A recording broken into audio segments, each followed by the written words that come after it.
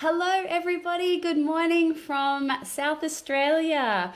As you jump on this morning, please say hi. Let me know that you can hear me and see me okay. We have moved to a new house, so we've had to learn internet and everything here. So please, as you jump on, just let me know that you can hear me and see me okay. I'm just going to make sure that this is set to public, because I know some of you have been saying that when I come on live it's set to private. We don't know how that's happening, but let me just set this to public. Okay, I think we are good. Hello everyone, good morning, good morning. Yes, you can hear me. Awesome. It's great to see everybody. Hi. Well, let us know where you're tuning in from. Hey, from Virginia, Arkansas, Canada. Oh, so good to see everyone. Love the painting behind me. Yes, this is one of my favorites. Which way do I move? This way. Yes, one of my favorites. Oh, hello everyone. So wonderful to see everyone. Hey, Reese, good to see you.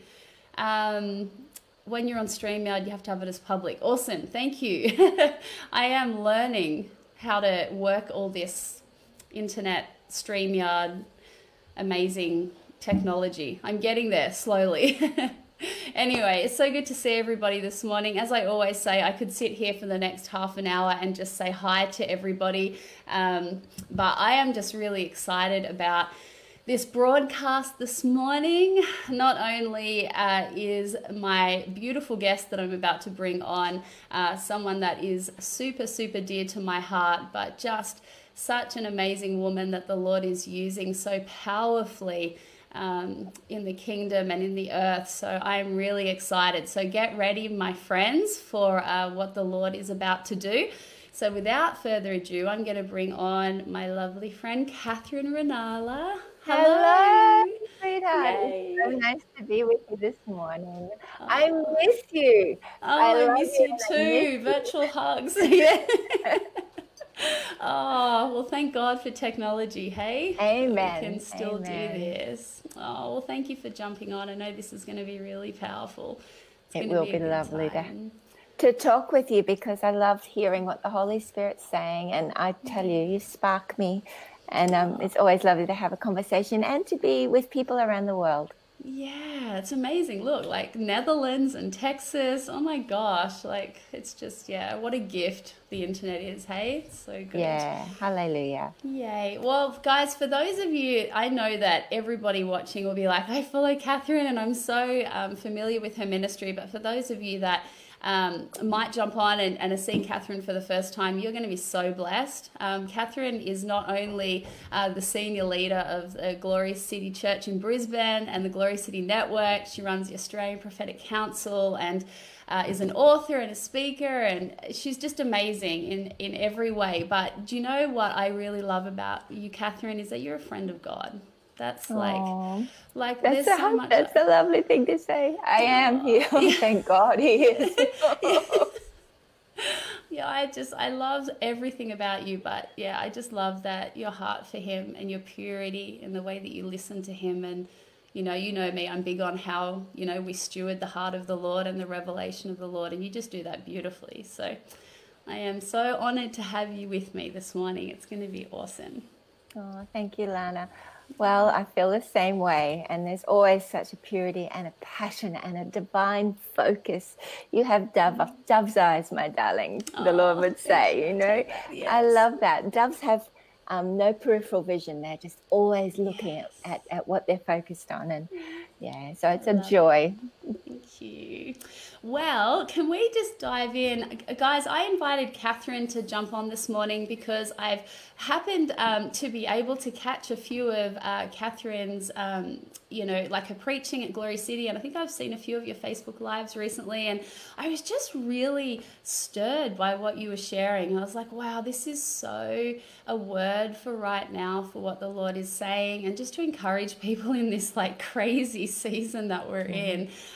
So how about we just start, do you want to just start sharing, what's the Holy Spirit kind of been bubbling in your spirit lately and in your heart? Well, we're in actually a really exciting moment. I know it's been so difficult. I've been singing an old chorus. out of the blue, I just started singing a song from the musical Annie that I watched when I was a kid. And at the end, they've got the big finale. And at one point, Daddy Warbucks says, Annie says to him, yesterday was plain awful. And he says, you can say that again. And he says, yesterday was plain awful, but that's not now, that's then.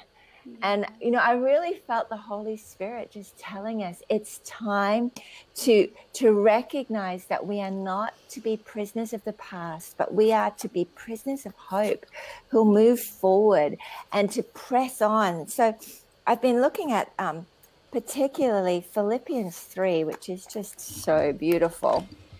And Philippians 3:13, one thing I do, forgetting what lies behind and straining forward to what lies ahead. I really believe that we've come, just as we've crossed over into a new year with Rosh Hashanah and the Feast of Tabernacles, it's a springtime here in Australia, and in the natural you could say, well, okay, well, it's a new thing, it's a new day and a new era, as you've just released your book, A New Era. It was a delight to be able to read that. But it really is. It's not just a new season. It's not just something new. Something glorious is happening. And one of our prophets at church released this word the other night that really resonated with my spirit. And it's from the book of Habakkuk, chapter 1, verse 5. It says, look among the nations, observe, be astonished, wonder, because I'm doing something in your days you would not believe if you were told. And, I really get this sense that the Holy Spirit is wanting us to make room in our hearts to receive exceedingly abundantly above all we could ask, hope, or imagine. Now, I know when people hear that, though, they go, oh, yeah, I know that. I know God wants to prosper us and give us hope and a future and blah, blah, blah. I know it, but here's my situation. But I really feel such a strong word from the Lord right now that he is wanting us to very intentionally forget what lies behind, to stop allowing the enemy to cause us to live in regret and cluttering up our brain space and our hearts, because God wants to take us into a season of supernatural acceleration and blessing.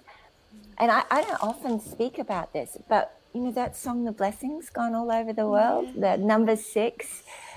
God is trying to get our attention. There is blessing that he wants to release into our lives because he wants to do something in our time that would not be believed if it were told. And I was just saying with Lana just before that today is the 5th of the 10th, 20th. So double, double, double. For our former shame, pain, and disgrace, God wants to release double. And, I've just got this sense that the Holy Spirit is so wanting to grab a hold of our attention, cause us to wake up and shake off the dust and to be really intentional, to not allow the enemy to continually sow fear and worry and regret into our hearts so that he occupies the space that God wants to fill. It's that Isaiah 54, stretch out your tent pegs, enlarge the place of your dwelling. Shout, sing aloud, you barren who've not borne. But we need to make room in our hearts, in our expectation, and resist the devil. Really put your hand up and say, I'm not going there, devil. Yesterday was plain awful, yes, but I'm not going to think about that again. I'm not going to allow him to re-traumatize me all over again. Yeah, that's really good. And, it reminds me, it was probably like nearly 2 months ago now, I was sitting with the Lord and I just said to him, Lord, what's on your heart today, God? Like, what do you want to say? And all of a sudden I was taken into this encounter, and I think it's in Proverbs 4:23, it talks about guard your heart with all vigilance. Mm-hmm. And the Lord said to me, right now, he's like, I am calling my people to be, and you used that word, like intentional in guarding our hearts from all of the stuff that the enemy is trying to bring in, like into our minds, and, you know, the distraction, and, you know, like people have walked through, horrible stuff in this year.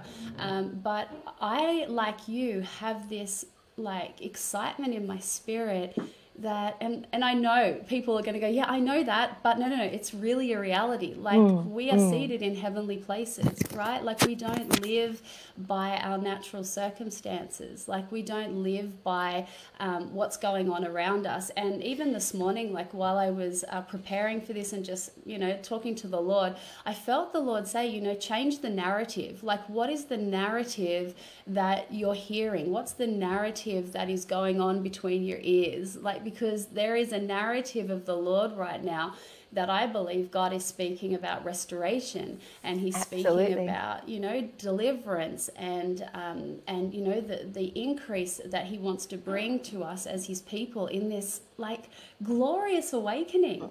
Amen. I mean, we've just been looking at the advertisements that they're putting up here in Queensland. They've got signs saying, we want you for the harvest army, because we've got bumper crops up here in Queensland, and we haven't got our international backpackers and people coming in because of the border closures. So there's the fruit is ready to be picked, and we haven't got harvesters. And I felt it was really prophetic on so many levels. That, yes, the harvest is ripe, that those that you've been praying for, longing for salvation, it's ripe. And he's saying, pray to the Lord of the harvest to send forth the harvesters. And he wants us to go out and receive that. But he also, I sense too, a sense of harvest, the harvest of promises, the overwhelming coming back of things that have been sown in tears. And, you know, I am looking here at Isaiah 43, verse 18. It says, do not call to mind the former things or ponder the things of the past. Behold, I will do something new. Now it will spring forth. Will you not be aware of it?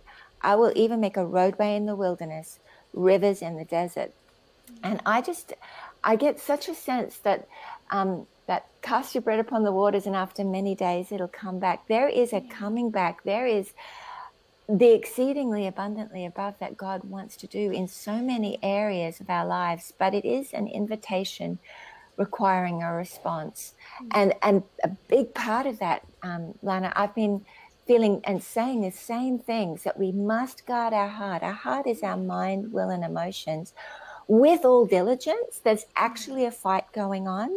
So because I find myself, even the other day, I was finding myself thinking about something I said to somebody in America, you know, who I love, that, that was silly. I shouldn't have said that. It wasn't sinful or bad. It was just, why would I say that? That was, and I was kicking myself all over again, thinking, I've probably spoiled that friendship, blah, blah, blah, blah, blah.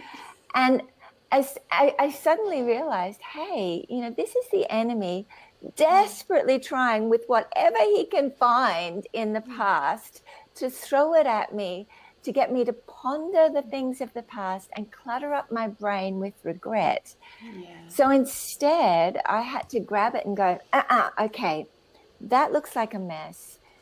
That was something that was, you know, that was silly. But Lord, you can make miracles out of messes. So God, I'm going to sow that in faith, that you're going to make it work for good, that you're going to bring a miracle out of that mess.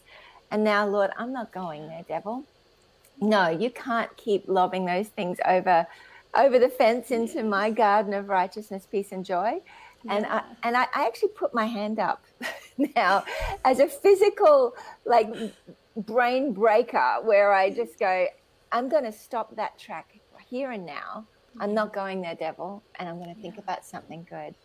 And I'm going to sow the pain, and I'm not going to allow it just to go over in a horrible replay that just wants to continually distract me, fill my tent with stuff that needs to be cleaned out in a spring clean, and instead enlarge the place of my dwelling, focus my eyes on what God wants to do, what could double favor and double recompense look like in that situation, and increase my anticipation and my intentional praise about what I haven't yet seen come. Yeah, that's so good. And it reminds me, you know, that you use that word distraction. And I feel like there's this real battle right now where the enemy's trying to distract. You know, you look at all the things going on in the earth alone, you know, in our cities or our nation, you know, and then the stuff that the enemy brings to try and replay in our heads. And just while you were saying that, I thought of something. For a while now, the Lord has been speaking to me about the awakening to the power of his voice, and that there is an awakening right now happening, not only, I guess, to the privilege that it is to hear the voice of God, but what does it look like for us to take what he has said right in the word, and what does it look like for me to take the Rhema word of God and to meditate on that, and what happens when I meditate on that, like the power that is contained in the word. And, you know, those that follow me, you would have seen on my page this week, I shared a song that has just been released. It was Stephanie Gretzinger and Dante, I can't remember his last name now, but anyway, go and have a look on my page. But the song is called His Voice, and it's all this beautiful song about the privilege and the power of the voice of the Lord. And so as you were sharing that, I'm like, I really feel like right now there is that call from the Holy Spirit to say, hey, no, I'm not going there. Like, I am intentionally choosing not to repeat that over and over in my head and go down that spiral of, you know, then anxiety and heaviness and all the stuff that comes along with that.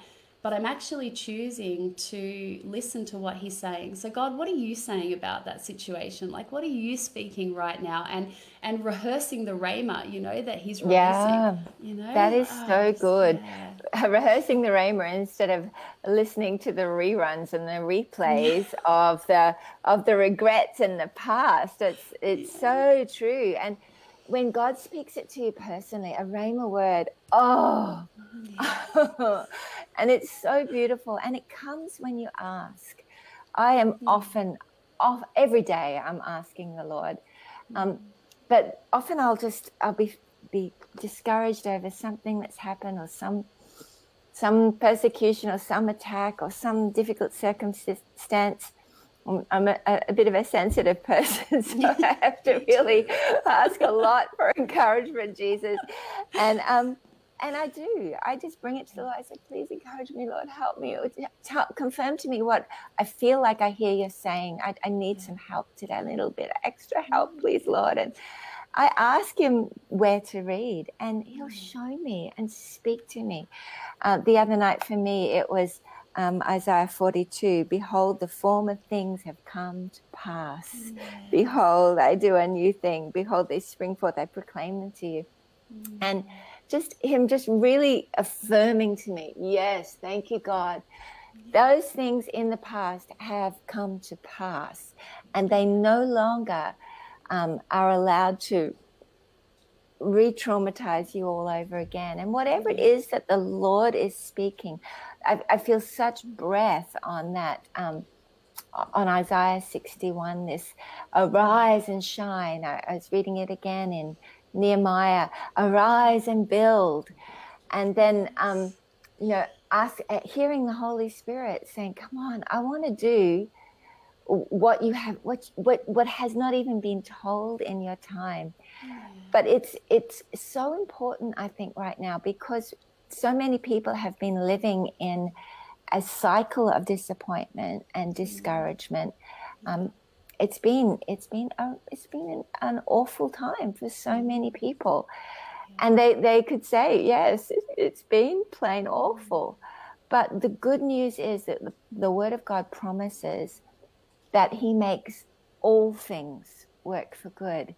And if you can make a choice to go, okay, but that's not now, that's then. The former things have come to pass.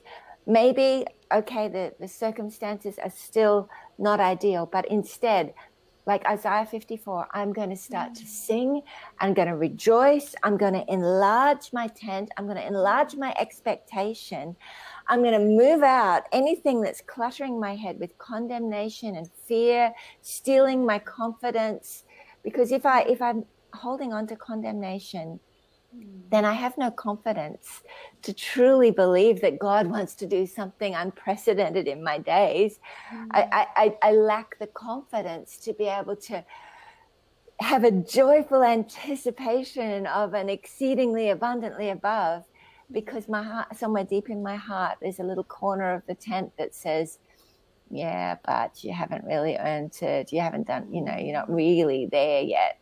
And if you buy into that sort of lie, what happens is that you'll never be good enough. You'll never measure up, because that's the gospel. Jesus, the only one who could measure up, died so that we could reckon ourselves dead indeed to sin and alive to God in Christ, receiving his mercy.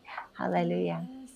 Yes, and that's beautiful. And it reminds me of, I think it's a Song of Songs that talks about, you know, catch the troubling foxes that will come to raid your vineyard. And, you know, I've always found that passage really interesting, because it doesn't say like, the Lord will come in and do it all for you. Like, the Lord actually asks a question, right? He's like, will you? Let's do it together. Yeah. And then he's like, we'll do it together. And I'm like, and that's always struck me, because I have a responsibility to look after my vineyard, you know, like nobody else can do it for me. So I have to tend that place of, you know, that intimacy, that relationship I have with the Lord. So if I'm recognizing one of those foxes coming in to spoil the vine and to spoil the fruit, I want to grab that fox and go, no, you know, that's not in line with the word. That's not what my God says about me, you know, or if there's compromise, like whatever it is. Yeah. And so I think that, you know, I was thinking this week, you know, the Lord's releasing words like this, I think, to align us and to strengthen us and to fortify us. But I think also, like, it's unto something so we can carry what's coming. That's it. Like, it's so true. But what I love that, because it is, all of this is very invitational. We have a choice. We can tolerate this stuff, and we can live in compromise, and we can live in condemnation. We can have a cluttered up heart and a cluttered up mind and live with frustration and limitation. Or we can make a choice to say, no, that's enough. Not going there, devil. In the name of Jesus, Father, I thank you. I'm guarding my heart today. I'm not going there, devil. I'm going to think on things that I'm going to forget what lies behind. I'm going to press on to what lies ahead. Hallelujah. And when Paul wrote that, he was talking about, you know, I haven't been doing as well as I could have, but forgetting what lies behind, I'm going to press on, because the hope of the high calling is that I've been called to live like him. Yes. And I have hope and a future. And so it's not a passive thing, or even just a positional thing where I go, oh, good, I'm all right. Yeah. It's an invitation to press in and get even more focused on the glory of God. And I've had such an awe and a sense of, I've been using the word terrifying glory, where he wants to release things to people. He wants to, there are things that God wants to do, long held promises that God wants to release to people. But, you know, even one of these things, I was just praying, and I did what I thought was right. I started claiming it. Thank you, Lord, it's mine. Something that, you know, a building that we are looking for. And I heard the Lord say, no, it's mine. And I was like, whoa, yes, it is, God. The earth is the Lord's and the fullness thereof. And this is this terrifying awe of, but he says, would you like to would you like to use that? Would you like, yes, God, that would be good. And I just really believe the Holy Spirit is wanting to remind us that, whoa, the earth is the Lord's and the fullness thereof. And wow, God, yes, you're God. And it's a holy readjustment in our thinking that, like, whoa, but his smile of a father is so, he is so for us. And he is so desiring to do beyond what we can even emotionally, spiritually, mentally comprehend. Yeah. But it comes with this terrifying glory.